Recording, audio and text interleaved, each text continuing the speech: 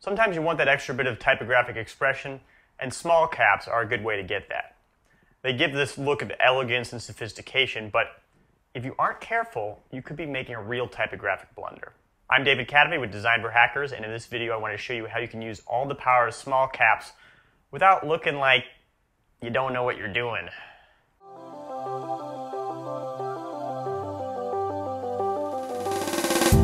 Great typography is all about communicating hierarchy, and hierarchy isn't just about one thing looking more important than another thing.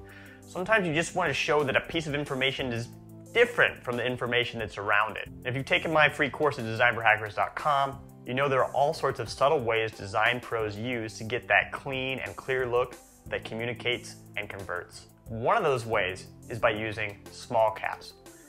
Basically, the first letter of each word is a capital letter, then all the rest of the letters are smaller capital letters. It's like a mommy duck is crossing the road and there's a bunch of other mommy ducks behind it, but they're just smaller. It's like that, but that's actually not exactly what small caps are. There's a subtle but important difference between fake small caps and real small caps. Fake small caps just feature smaller versions of the capital letters. Real small caps are actually a little wider and fatter than they would be if they were just scaled down.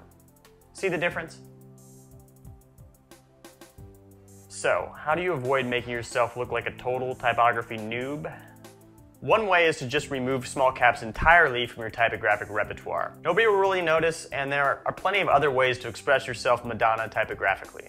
Or you can just make sure that whatever font you're actually using has a dedicated small caps version. In CSS, you can include it in your document like so. Then you can actually use it for something like an abbreviation like so.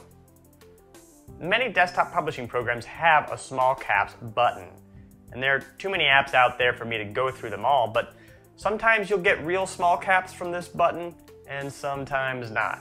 It depends upon the application you're using and the font that you're using.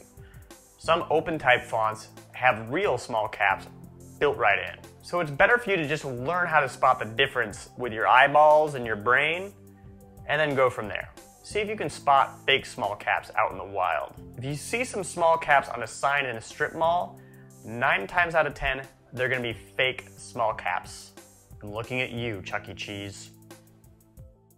If you'd like to learn other ways to express yourself Madonna typographically, sign up for my free course at designforhackers.com.